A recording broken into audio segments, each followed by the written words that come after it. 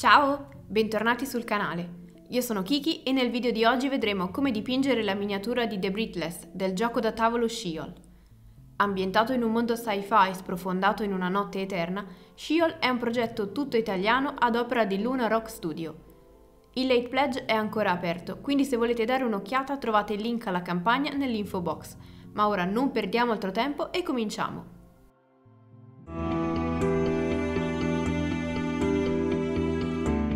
Dato che gran parte della miniatura è ricoperta da armature metalliche, che faremo con la tecnica del metallo non metallo, è bene partire da base completamente nera, così da usare i riflessi generati da una lampada. Ma prima di tutto partiamo segnando in modo deciso quelle che alla fine saranno le luci, quindi affinché risultino brillanti dobbiamo creare una base piena e coprente che non lasci intravedere il fondo nero. Ho provato bianchi di diverse marche e fra tutti quello che mi ha soddisfatto di più in termini di coprenza è sicuramente quello Chimera Colors, che vi consiglio a mani basse. Segniamo in modo quanto più preciso possibile tutte quelle zone che diventeranno luci. Passiamo ora al mantello, che ho interpretato come fatto di un materiale nanotecnologico. Creiamo 3 diverse tonalità, ma partiamo stendendo una base piena di blu di Prussia sia dentro che fuori.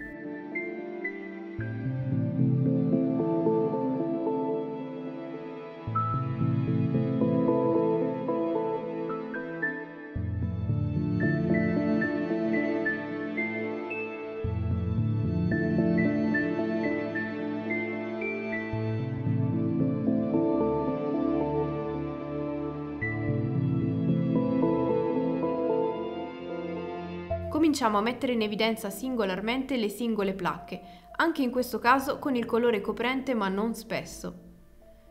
In caso aveste colori meno coprenti, anche 2 passate saranno la soluzione, ma l'importante è non creare spessore con colori troppo densi. Come accennato all'inizio, per tutte le parti nelle quali vorremmo creare dei riflessi, sarà utile mettere la miniatura sotto una luce diretta, fare una foto e tenerla come reference per il posizionamento delle luci. Individuiamo un primo grande riflesso e poi restringiamo la zona con un grigio più chiaro. Una soluzione alternativa a questo lavoro di precisione sarebbe colorare con una base chiara e poi usare uno shade, ma vi garantisco che il tempo perso poi a ripulire le zone lisce dallo shade sarebbe davvero tempo sprecato. Alleggeriamo quindi il colore di base con del grigio, diluendolo anche fino a farlo diventare un velo leggero e copriamo così gli stacchi.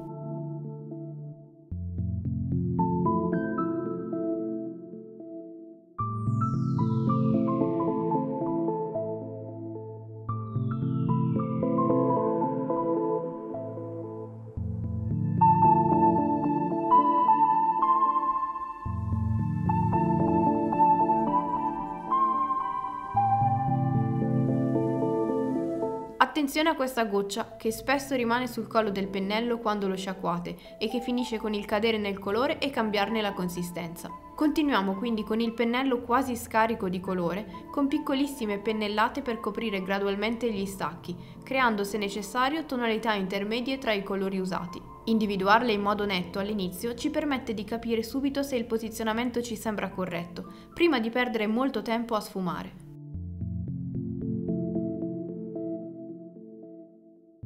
Per l'interno del mantello facciamo lo stesso, ma ci fermiamo al più scuro dei colori usati per i riflessi.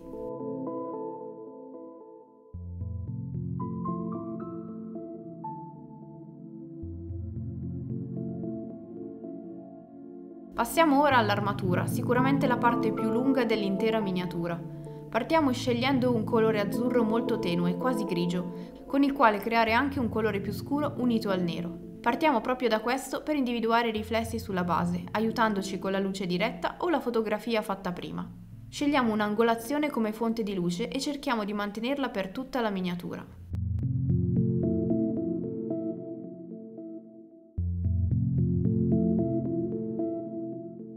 Piuttosto che il classico grigio, è meglio usare un colore leggermente diverso, così da creare una maggior varietà cromatica.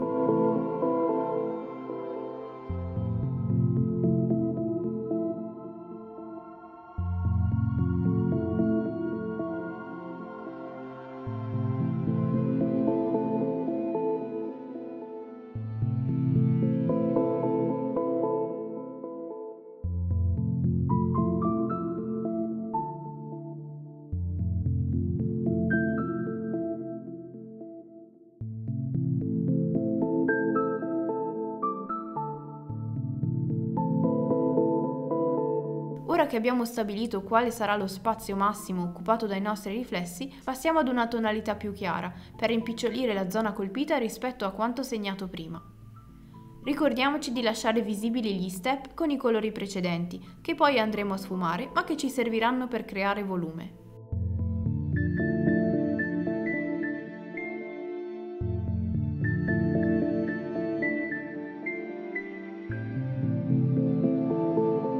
Cerchiamo sempre di posizionarli correttamente con la nostra fonte di luce, evitando le zone in ombra o coperte da altri elementi.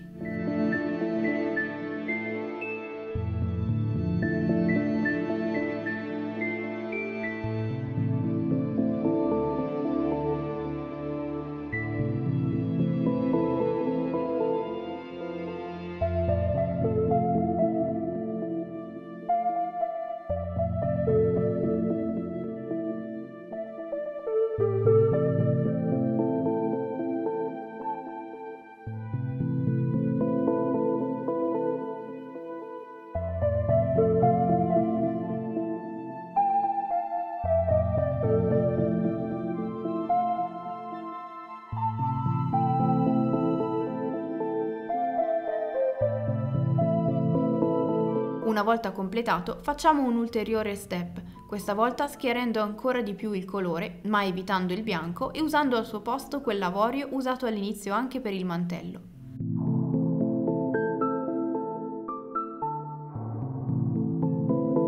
Spesso è meglio preferire colori simili al bianco piuttosto che il bianco puro, così da desaturare meno il colore in questione e aggiungere piccole variazioni calde o fredde a seconda delle esigenze. Anche in questo caso rimpiccioliamo la zona colpita come fatto prima.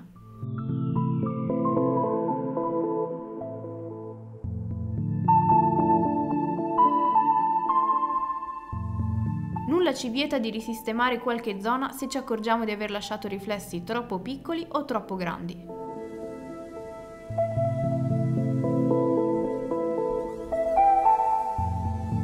Come tono intermedio tra il grigio azzurro e il nero, inserendo un blu di Prussia molto diverso dal resto, rendiamo il tutto più interessante e variegato. Passiamo ora al cuore dei riflessi, quasi il punto di luminosità massimo. Il contrasto con le tonalità precedenti sarà forte, ma proprio questo permetterà di notare una differenza e rendere il metallo riflettente. Come prima individuiamo e restringiamo le zone colpite.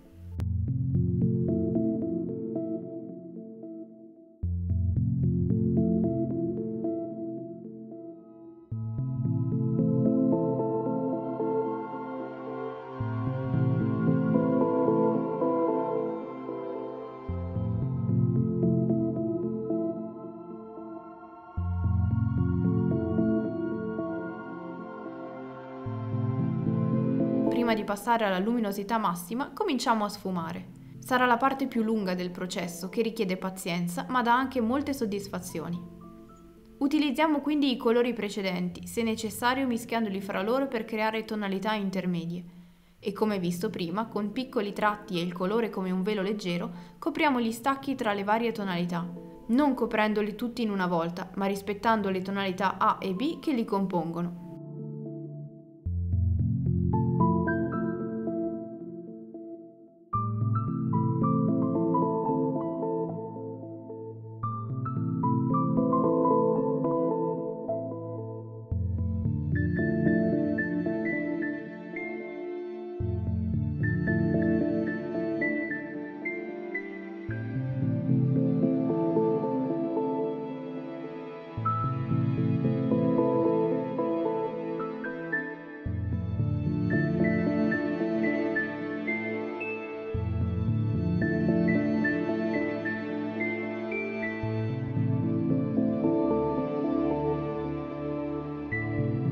Possiamo usare anche il blu di Prussia, oltre che come modo per sfumare gli stacchi, anche per far risaltare alcune zone in ombra lasciate fino ad ora nere.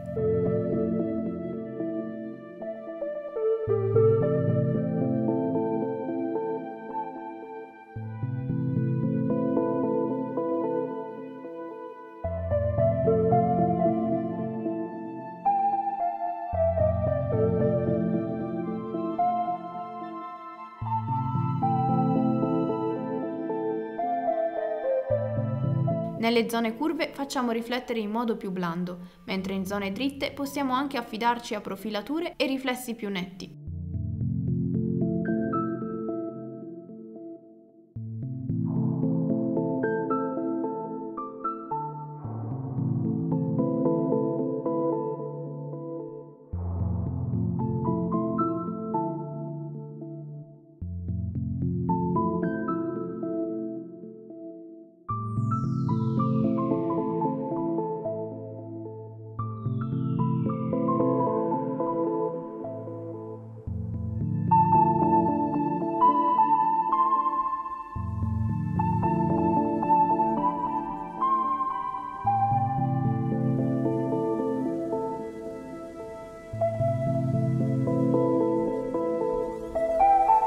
Ora concludiamo con il riflesso più luminoso, per il quale utilizziamo il bianco puro e un pennello sottile. Andiamo gradualmente ad identificare i punti più luminosi dei riflessi segnati prima, concludendo anche alcune placche con profilature nette e sottili.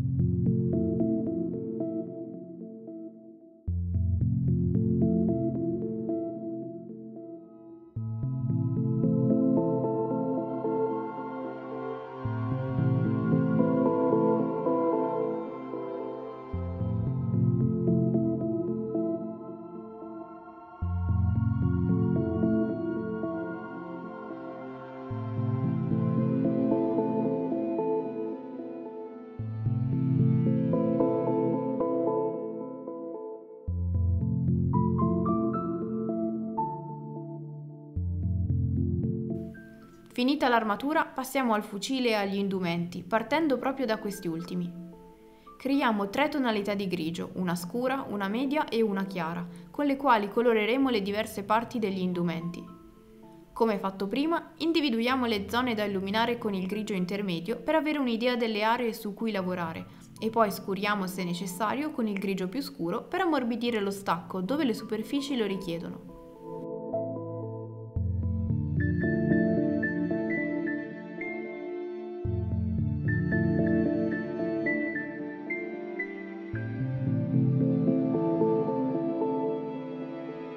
Con il grigio più chiaro restringiamo la zona colpita e come prima sfumiamo lo stacco.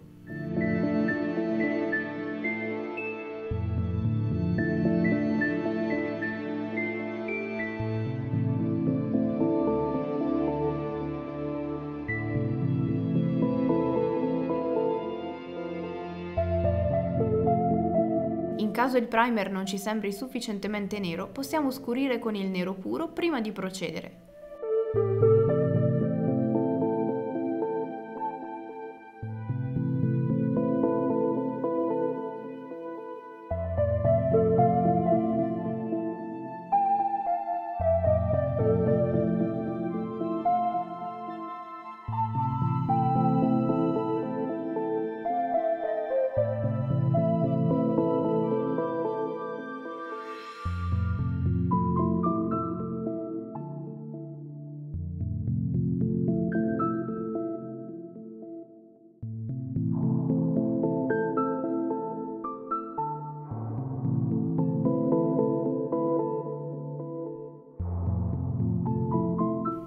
Per il fucile ho voluto differenziare leggermente i materiali, tenendolo leggermente più scuro rispetto al resto dell'armatura. Mettiamo quindi in evidenza alcune parti con il grigio, senza però arrivare a quello più chiaro.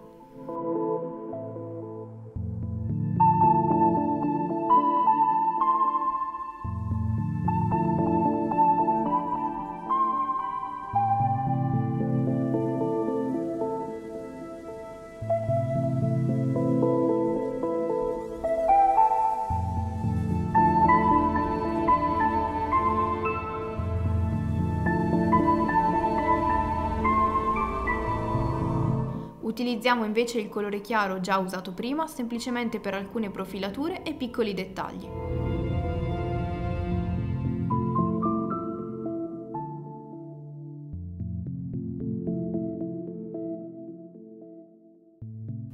Mancano ancora pochi elementi per finire la miniatura di The Breathless e diamo quindi vita alle luci, che fino ad ora sono rimasti dei grossolani segni bianchi. Per farlo utilizziamo il color turchese molto leggero, quasi come una lavatura, così che si depositi nei contorni dei recessi e rimanga più pulito nelle zone centrali. Così avremo l'aspetto di una luce accesa, impossibile da ottenere senza una base bianca coprente.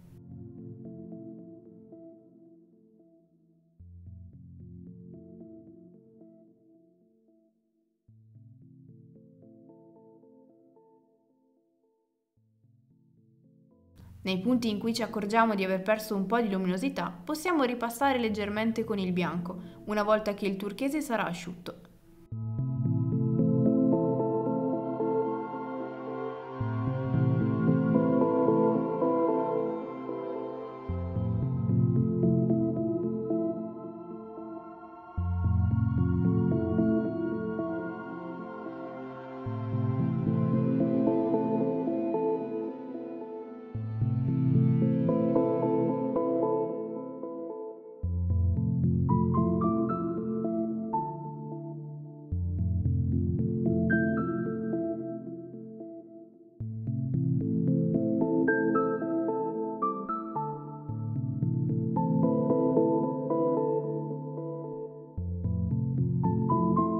Utilizzando poi il colore ancora più leggero, ma uniforme, passiamo un velo di colore nelle zone adiacenti a tutte le luci, così da simulare il chiarore sulle superfici che lo circondano. Gran parte dell'effetto luminoso viene creato da questi riflessi sulle superfici, oltre che dal fondo bianco, quindi è importante dedicare il giusto tempo a entrambi gli elementi.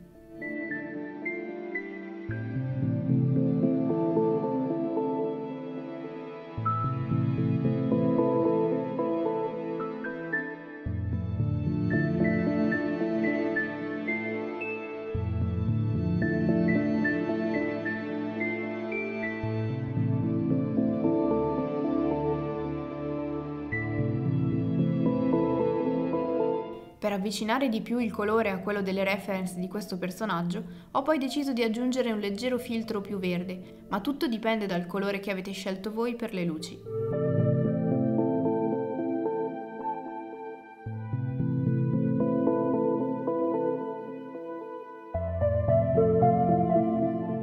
Ora non ci resta che dedicarci alla basetta, per la quale prendiamo grigio scuro, blu e poi grigio chiaro, applicandoli molto asciutti, picchiettando il pennello per dar vita a una texture che simuli un terreno non meglio definito.